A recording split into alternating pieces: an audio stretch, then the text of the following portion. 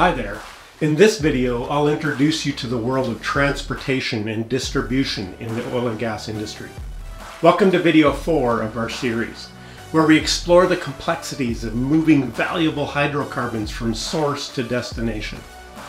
Picture this, a web of pipelines crisscrossing the continents like arteries, carrying the valuable cargo that fuels our daily lives.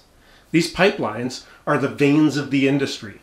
They're monitored and controlled right here in the nerve center, the control room.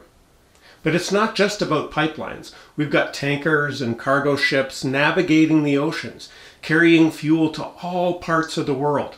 It's a logistical marvel, ensuring a constant and efficient flow of resources to meet global demand in every region.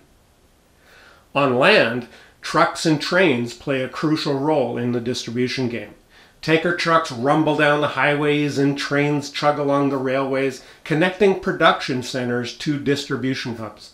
It's a symphony of synchronized movement, orchestrated to meet the needs of industries and households alike. Now, let's talk about storage. Giant tanks and facilities strategically located around the globe. They act as the industry's beating heart, storing and dispatching products based on demand. It's a dynamic system, always adapting to the ever-changing needs of the market. In the control room, we're at the helm of this operation as well. Real-time monitoring, predictive analytics, and advanced control systems to ensure the seamless movement of oil and gas. It's not just about getting it there, it's about getting it there efficiently and safely.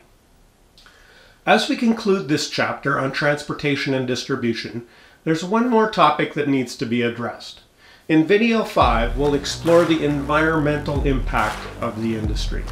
We'll discuss sustainability initiatives and peek into the future of energy. The energy industry is transforming in a move toward new forms of energy, and that means a change for the oil and gas industry.